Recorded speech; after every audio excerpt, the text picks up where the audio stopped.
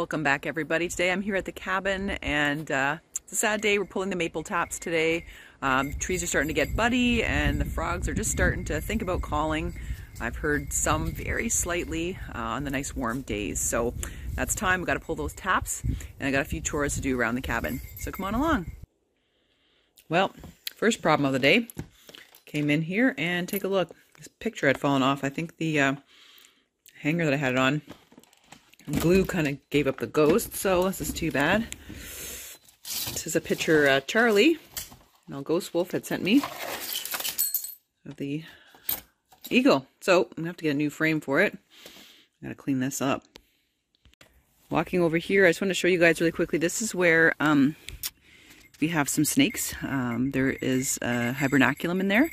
And last time I was here, there's actually a dead snake. A large one actually coiled up here. I think the fox may have bitten it. It had a bite in its head and its tail. So usually in the warm days, they will come out of this little hole, and they tend to go right over there where Royce is walking around, and they sun themselves. So we'll see if anybody comes out of the hibernaculum today. Maybe not. It's still a bit cool. All right, easy does it. That's how it goes. And what you do is you just leave that little opening there, and you might see some sap still kind of running out of there, but this will seal up on its own. Don't stick anything in there, you could injure the tree. Just transferring things here, and you can see this is the season where you get the bugs, so time to pull these taps. Yuck. Sap's looking good, but I'm definitely not getting as much production this year as I did in past years. Well, it's bittersweet, the last boil of the year. But it means we're on to bigger and better things, more foraging, exploring, camping again in the spring without the bugs, which is awesome. So yeah, got one pail, and then I've got another, like, I don't know, half pail. So we'll be boiling all day. Got to be careful this time of year. The grass is really dry. You can see some of the new growth coming there, actually, but super dry. So can't leave the fire unattended for too long. Got to be nearby just in case this grass catches. It certainly is a beautiful day out today. A little bit of snow this morning, but now the skies have opened up, and boy, that sun is really warm.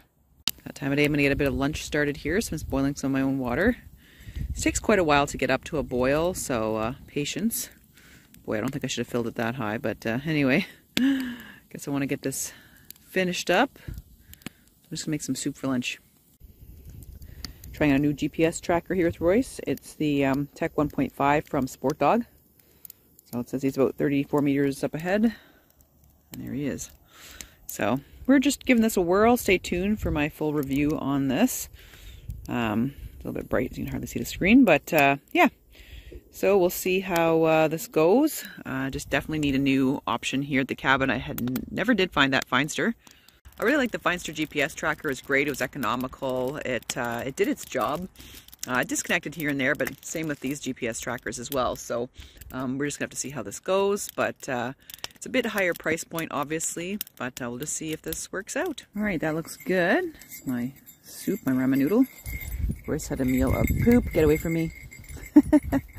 He was rolling around in the poop over there. Yuck. Probably turkey. I have to have some lunch. Got a few jobs to do here around camp today. Put more batteries in my Browning, never-ending task. And also, the wind just came up there. And also I made a trip to Princess Auto on the way up, and I've picked up a few items. I'll show you those in a minute. Up ahead, as I'm kind of walking on just a little tour around the pine forest there, I see the Phoebe is back. Just sort of flitting around in the pines here. Phoebes always nest in front of the cabin, so it's exciting. It's the first sighting. How do you know they're Phoebes? As they do that little call like Phoebe, Phoebe, and they flick their tail a little bit. It's very characteristic of their behavior. So pretty neat. All the spring migrants are coming back, including that kestrel. They've nested here for, I don't know, 9 years. Same probably family over and over again. Basically, I've been using the Merlin app to help me identify some birds, especially by call if I'm not sure what they are. And last time I was here, really exciting, I heard some evening grosbeaks. So had not heard those here at the cabin, so I was really happy to know they're in the area. Also the song sparrows are back, and also the woodcocks, which is really cool. And the grouse is drumming. I was here like a week or so ago, and yeah, that was awesome to hear the grouse back. Grouse has always been using the same log for years and years and years. So it's nice that they're back nesting in the area. Last time I was here, I found some more poplars, so I've been checking those out. Kind of back in this area right here, some young ones. So yeah, lots of stuff to make some more salve. So that's great. That stuff works really, really well. Glad you guys enjoyed that video. Let me know if you want to see more videos on wild medicinals. So I can barely hear Royce now, but it looks like he's just behind me and to the left. Cabin's the X, I'm there. It says he's traveling in the direction of the cabin, about 60 meters away, going 4.8 kilometers an hour. I guess it's going to work out well here. Yeah, it's getting foamy this time of year, so let's do that and flick it off. It gets a little bit of dirt and detritus out as well. I want to kind of keep this area clear of foam so you get a good boil. This is going nicely. I'll just add a little bit more fuel to the fire here. And just do a couple of chores here around the cabin. So I mentioned I went to Princess Auto on the way, and I picked up these two 60 LED solar security lights. I want to put one in front of the cabin and one by the shed. The old one I have is they're just too weak. They're I don't know, 7 years old or something like that. Got some more batteries, and I got some more silicone because I messed up by the water barrel there. Another thing to do is I've got a hinge here to put on the fuel shed. And then what are these? Well, these are from last fall. I harvested the ramps, so ramp seeds, wild leek. So I want to get these in the ground here. They've been through one cold cycle in the fridge all fall and winter.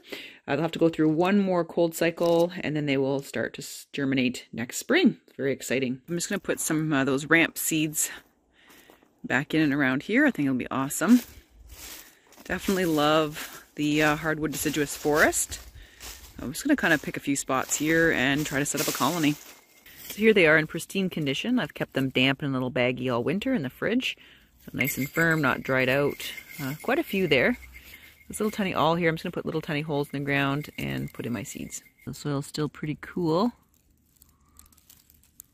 That's okay. You can see how close to the cabin they'll be right here on this little hill. I covered it with leaves now.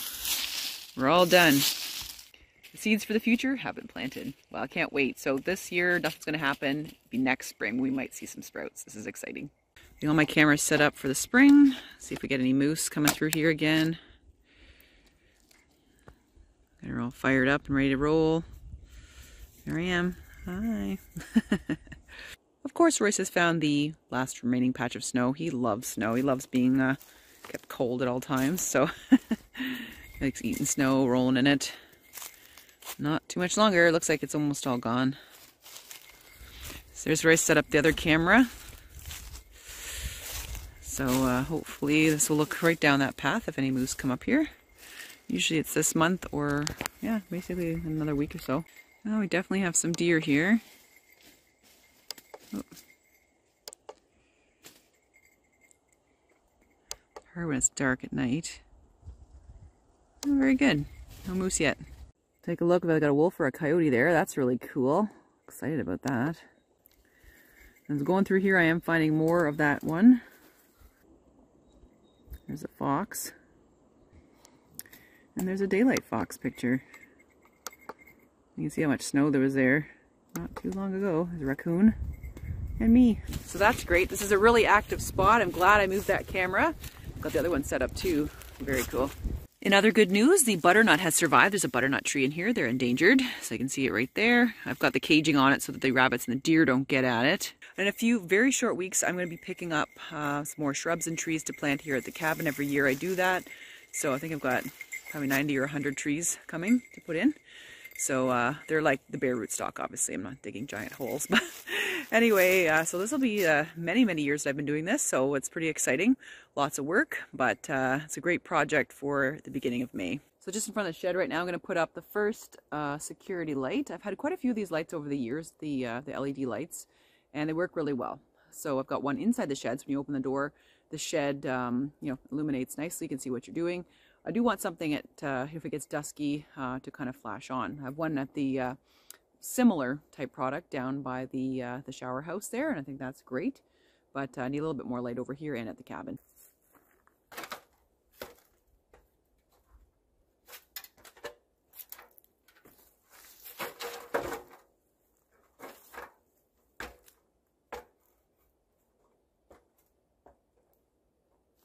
Right, you can see I installed it right there, literally under 5 minutes. So I'm going to put the solar panel just kind of where the other one is, like kind of up there. It's just the best way to do it. It's where the sun kind of comes with the easterly exposure there.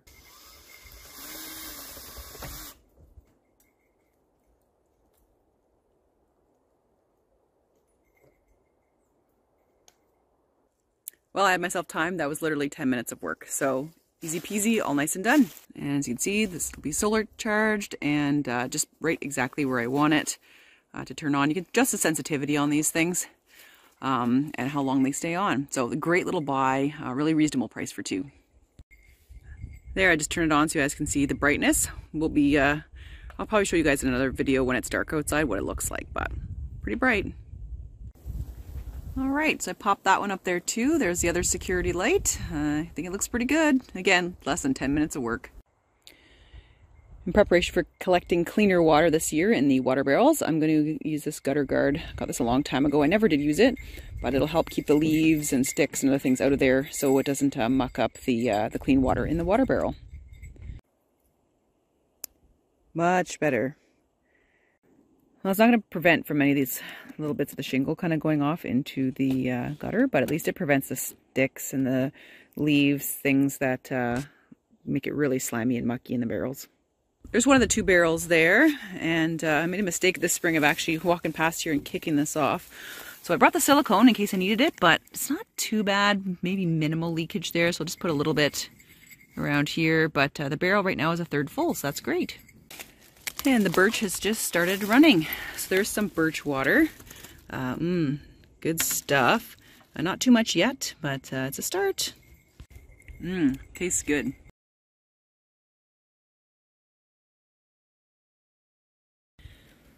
Well, I've poured in what I have left, and this will go home to be boiled off there a little bit more controlled fashion. Take a look at the color there. It's quite dark, and that's typical for the end of season. The sap gets a very dark color. So bittersweet to finish this up, but I know there's lots more fun things coming late this spring and in the summer. Thanks so much, guys, for hanging out with me at the cabin while we're doing some chores and boiling down the last of the sap. Hope you guys have a great week as always. Take care. Bye for now.